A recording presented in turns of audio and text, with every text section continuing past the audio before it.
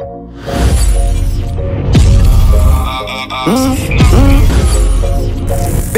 baby, then get a bad.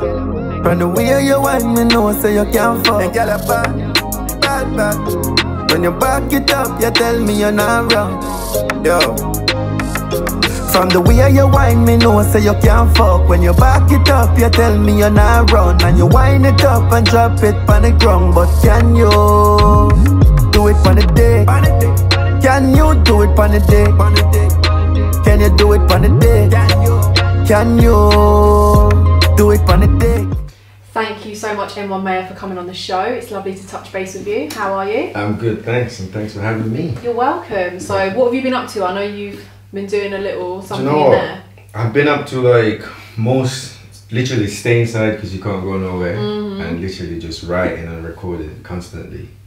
So that's exactly what I've been up to, just writing and recording. So you write all your own stuff? Yeah. The only thing I can't do in music really is like make beat. But when it comes to like writing a song, I can do that fully, thoroughly, yeah. What do you think of artists that don't write their own music? Do you know what? I think that's a good question. I feel like it doesn't really, I'm not going to say it doesn't really show your ability to the fullest, but I feel like it gives you like a shortcut. Do you know what I mean? I mean, you have the talent, I mean, you have the voice and stuff, but I guess, I feel like it's just kind of too much of a shortcut, but I think not everyone is blessed with the talent to write. So I mean, if you're blessed with the like singing skills, it kind of meet halfway, if you get what I'm trying to say. So I do feel like it's a blessing, and I do feel like it's a bit of a shortcut to be fair. But yeah, I think it's one or the other. Either you can write or you can't write, but you got the voice. So when did you actually start writing music? Do you know what? I start writing music properly after I heard a Bounty Killer song, because I didn't know how to write a music first. I didn't know how to like structure it, like with like a chorus and a verse. I didn't know that. So one day I was listening, I can't remember when though, I think it was maybe like maybe 2001, like when I can properly like say that I remember learning how to like properly formulate like the structure of a music, like writing a song. And I think it was from then, yeah. So I listened to this Bounty Killer song and I was like, oh, so he sing this bit first and then he goes to the verse. So yeah, from then I start to think this is what I'm gonna write my song. So a verse first, chorus first, and then a verse. Okay. And did you have anyone around you, like family or friends, that made music that you could kind of look at and lean to in terms of you writing your own? In terms of like music wise, like my family, they're more into like the dance side of music. Okay. Or like my uncle used to like, he can like build a house, like a whole sound system from probably just like a little radio, and he has like his speakers and he can turn it into like a big system. So like music is always like in my family like that. So but from like everyone singing, no one in my family sing. My sister can sing really, but like from like doing dancehall music, no one didn't really do that. They just more like dance it, like do the dancehall part of it, like dancing. Yeah. So what do your family think about your music? My mom loved my music. Yeah. Like not the explicit like one, but like my mom, and I feel like my sister is actually like my biggest fan of my music. Good. Like she would tell me straight if it's good, and she would tell me if it's crap. You know what I mean? So, and you've got, is it 3 sons? Is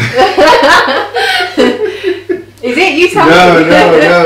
I got How 4. many? You got 4 sons? Yeah, okay. yeah. Wow. Yeah. How old are they?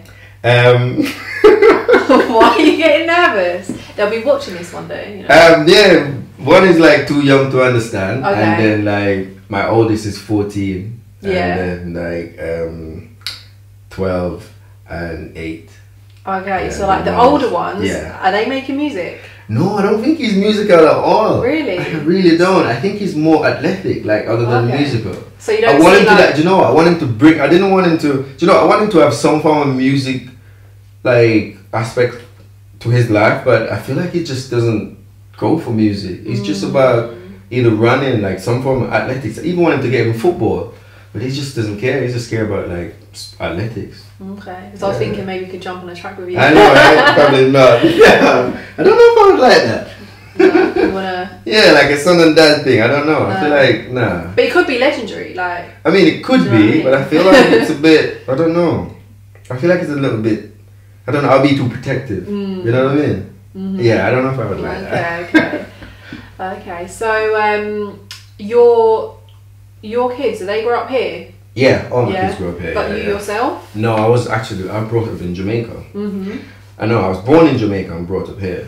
Okay, so what age So, did you? I came to this country when I was about 13. 13. That is Yeah, that is yeah, quite yeah, old. yeah, Like yeah, in terms of you've seen enough life. Do you know what? I in feel Jamaica. like now if you ask me where home is, I feel like I would always say like Jamaica is my home. Do you know what I mean? But then I feel like here is like if I go to Jamaica and I have a set date when I'm gonna return to England, I feel like okay, I look forward to return. Do you know what I mean? Because I feel like obviously I spend most of my adult life here now. Yeah, yeah. But I feel like Jamaica has always been like a home, like first home, and England is like second home.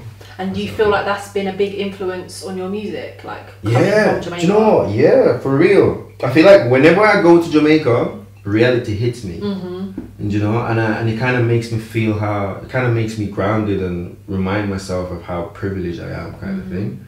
So I kind of just incorporate the two in my music.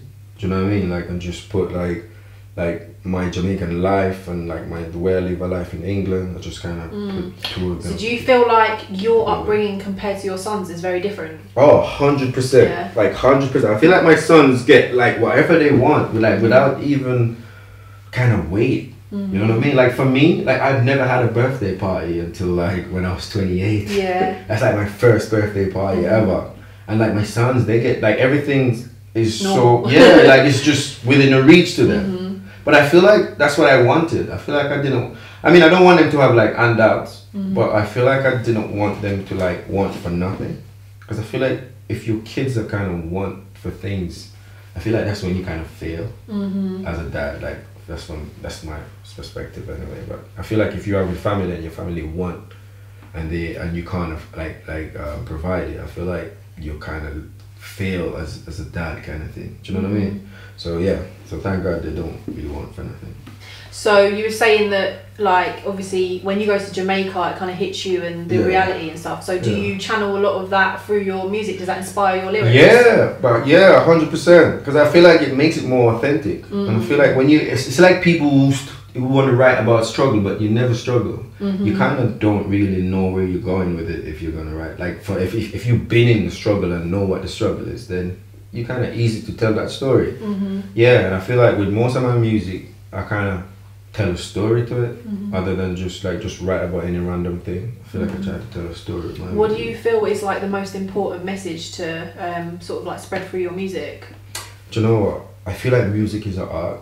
I'm not one of them guys that's gonna say, don't do violent song, don't do this, don't do that. I feel like whatever you're good at, just master it and become the best of it. Yeah, that's what my advice would be to anyone. But with my positivity that I spread through music, it's more of like for me, I would go from singing more positive songs. But with dancehall, you have to go from positive, then you have the proper dancehall where it's like a bit vulgar, and it's, you know what I mean, and it's a bit like rebellious, where you rebel against things that you don't really necessarily like appreciate or agree with. You know, yeah. And obviously, like growing up in the UK, how do you feel like that's affected your dancehall? Like, would you say it's slightly different from other dancehall artists? Or? Yeah. I think every dancehall artist in England is different from dancehall artists in Jamaica.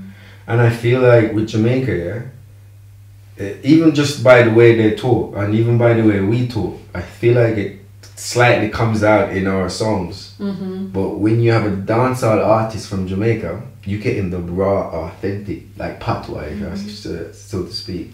Yeah. So who are your favourite like Jamaican dancehall artists? Do you know, I'm quite old school, so I have like loads of favourite. Yeah. Like, from Ninja Man to Beanie to Bounty to Merciless to Movado to Ioctane, like loads of people who kind of Buju like from different, with dancehall, like my favorites kind of varies, you know what I mean? I have like the conscious, which I would go for like someone like Chronix or like Buju or Sizzler.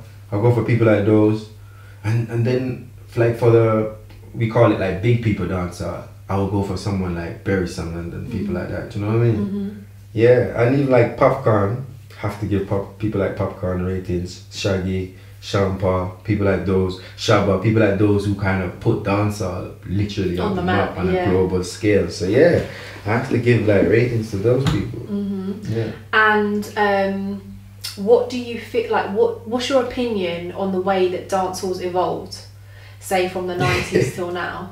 Do you prefer it or? Oh, do you know what? I don't know if I'm for it, but I feel like there is a big difference. I feel like with dancehall in the 90s, you will always love it. With dancehall now, you will have like a favorite song, and then a year later, that song you don't even like that song anymore. But with like a dancehall song from the 90s, it will be your favorite. Yeah, like it will be your favorite forever. Like nowadays music, I feel like it's just temporary. I feel like, and I really don't know why, but I feel like for me now, yeah, I would hear like a song now and I don't like it, and then the next minute I find myself liking it. You know what I mean? But with dancehall music before, as soon as you hear it, you just love it, and then it stays with you forever. And then when people play in like that section again, and that song come on, you'll be like, oh yeah, that's my song. You know what I mean? I remember like where I grew up here, there used to be like two clubs. So I grew up in Jamaica, but in like a small district, a place called Kensington. So we used to have like 2 clubs, and we used to go there at night, and they used to have like one club on your left side of the road, one club on the right side of the road. So what we used to do, we used to kind of up from one to the other. So if one of them is playing our favorite song, we run to that one, stay there for a bit until they start playing like the dead songs. We just leave and go to the other. So for the whole night, we'll be going back and forth to that one. So I think the new dancehall, you don't really get that, but the whole dancehall, you definitely get that. I'm not saying I'm not for it and I'm against it, but I think it's definitely changed to a different style. And I think, to be fair, it making a lot of young ghetto youths eat. So whatever is feeding you, I guess, if you're not feeding them, who's you to judge? You know what I mean? So yeah. Because I do think that like dancehall, it was closer to reggae like a long time ago, and it's kind of coming far from that. Like for your music, is reggae something you would? I feel like with my dancehall, I'm a dancehall artist, yes, but with me, I can cross over. I can do reggae music and I can do dancehall music. Do you know what I mean? I have the ability to more, and I do it quite frequently as well. I have the ability to kind of dabble. If someone send me like a nice reggae beat and I like that beat, I can put something on that beat and it will still be fire. So yeah. When was the last time you went to Jamaica? Like, have you had the chance? I used to go every year, like sometimes even twice in a year, but like because of the COVID-19 business now, you know, don't go. But my last time was in 2017. Yeah. Did you make music there? I didn't make music there, but I did music there. I did like some interview with TVJ, and I did some shows there in my area. So we had some little. Do you know like producers out there? Is there anyone like you want to shout out that? Do you know, I don't know producers out there, but I know a lot of artists out there. So like all the artists from like in my area, there's an artist called Willie Bling. He's actually really good. You know what I mean? Like he's affiliated with like someone like the Six. I don't know if you know about the Six. You know what I mean? Like he knows all of them people as well. But yeah, but him, I feel like he's a really good artist. So I have to shout out Willie Bling.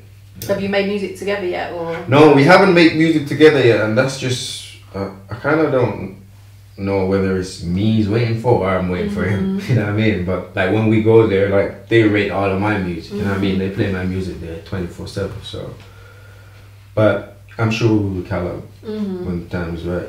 So do you like working with other artists? I love working with other artists. I love it. I love to hear another guy's like or a girl performing and like seeing their work. You know what I mean? And tell them like, yo, this is that's that, or they can give me feedback, because I feel like you can learn from everyone. Do you know what I mean? But I'm the type of person, I don't really like to listen to the same type of music that I do. You know what I mean? I tried to listen to other music so I could like some way like bring it together and just be sounding different. Because I feel like when you stuck to the same thing or in the same circle, naturally you kind of move. You know what I mean? Replicate what's around you. Yeah. So yeah. So when exactly did you start? I mean, you said you started writing like 2001. Yeah. So how old were you when you started making music? Do you know what? I could always do music from I was about young as probably I would say 8. Wow. I could always do it, but I just didn't know how to write it. But then I learned how to write it because in Jamaica, yeah, it is so different. It's like a vibe everywhere. You would be, especially like, it could have been night, day, morning, whatever. It's like proper vibe. So you'd be like with your friends and you guys would just start freestyling. Yeah. You know what I mean? And then I remember when I was younger, there was these 2 guys as artists like in our area. And I just used to like, I remember one time I copied one of their songs and I just changed one word into it and telling everyone it was my song. And everyone actually loved me for that song until he heard it. And he was like, that's my song. I was like, well, I'm the one that's singing first to these people. But like, he never did anything to me. So yeah, but I couldn't write it, but I could always do music.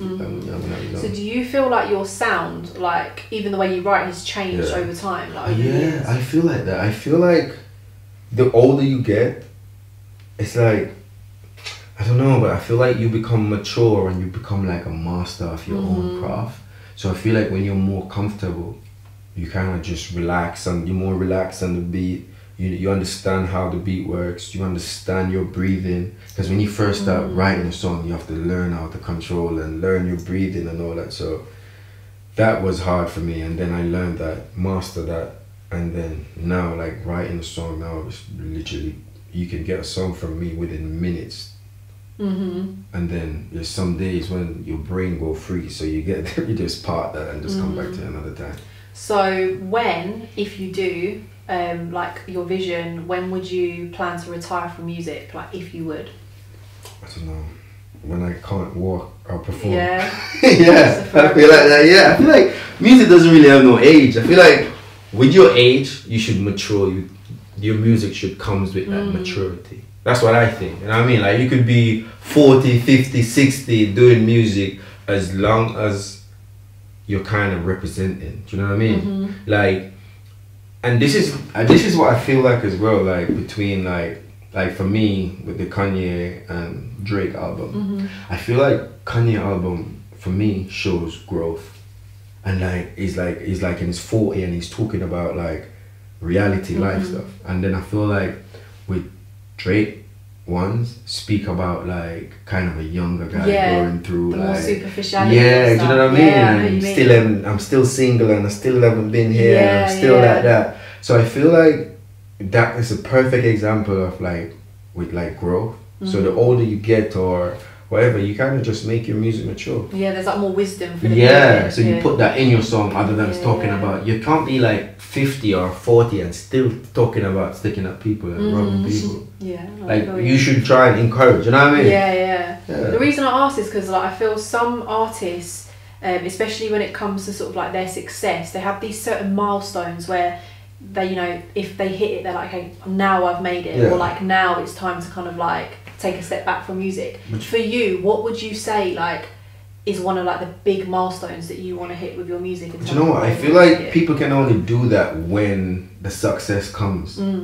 If you don't, if the success don't come before, you can't really give yourself to say, okay, when I'm 20, because not even age though. You know, like for example, like if there's say like a certain radio station or like a certain place that you want to perform, like you know, like just doing something which kind of marks that, okay, this is like my level of success. Like, as a dancehall artist, what's the sort of like, for me, I would love to hear my music like, for me, I would love to hear my music on like Kiss, like on a, you know what I mean, very, like on a commercial platform, and then you can be like, shit, like you make it kind of thing. Do you know what I mean? I think that would give me big satisfaction in terms of like success wise, and like hear your music playing like all over, you know what I mean? I think as an artist, any artist, knowing that people appreciate your work and seeing your work manifest. I feel like it's like the ultimate joy for music. Like for me, that's the goal. Or do you know what? I would love to perform at one of these like fests. I don't know what's that fest that the other day? Was Wireless. It Wireless? Yeah. The day I perform on Wireless, like no one can talk to me. There you go. Yeah. That's it for me. So the thing is, you know, like radio stations like Kiss, obviously they're very mainstream, and I don't know how they go about the kind of like sensitivity with the lyrics and things like that. So would you kind of be willing to change your music, you know what? or your lyrics with to do that? music, yeah, hell yeah. I feel like with dancehall music, you have like, and with every music, you have explicit and you have like the non-explicit version. And I feel like with certain things that you're talking about, like I know what to talk about, you know what I mean? So I wouldn't talk about like, say to speak, inappropriate stuff when you shouldn't be. So you know what I mean? So if I know the levels to go to get your music played on a certain level or a certain platform, then you have to take that route if that's where you're trying to go. Yeah. I've been listening to a lot of your mixtapes. Yeah. And I did notice that a lot of the lyrics referred to either women, either like about women or to women. So is this from like personal experience when you're some of the lyrics? Yeah, like it's do you know what? It's like it's either it happened to me or or it's something I've seen. Do you know what I mean? Okay. Like for instance, when I'm in Jamaica, like the way the girls dance in Jamaica is completely different to how the girls move in England. Okay, so your music majority is about Jamaican women, or no? I wouldn't say it's about. It's kind of mixed. You know what I mean? And like I said, like if I'm in Jamaica, if I'm in Jamaica and I'm gonna dance, I'm gonna sing a song about a girl in Jamaica, I would sing it about the way how she's moving and how she can dance so good and this and that. And if I'm in England, I would sing it a bit different. Like, so you're saying English girls can't dance? No, they can, but I just feel like English girl is like different. No, I would never say that. You know what? English girl is different from Jamaican girls. The only thing, do you know what? And the thing is as well, I think is different. Like Jamaican, like girls in Jamaica, their skin feels different. Okay. I swear, yeah, that's one thing I can say. Like just touch, even like touching like a skin, like well, you know what I mean? It must be the sun then. I think it's the sun. Yeah. I think it's definitely the sun. But I don't know. Jamaican girl and English girl are completely different. Yeah, I think they are. Attitude wise, everything wise. Yeah. If you were with someone, or in the past, like, have you written songs for girls? No, do you know what? I've written songs about people that I met, like girls that I met, or do they know? Like, yeah, play to them. Yeah. So what's their reaction been?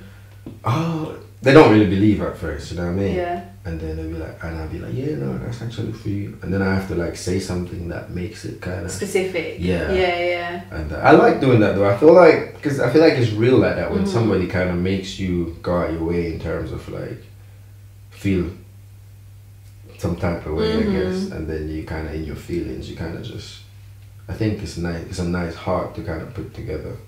Just say you put your feelings on a record and just be like, yeah, this is how I feel about you. And if that person makes you feel like that, I feel like that's good. Yeah.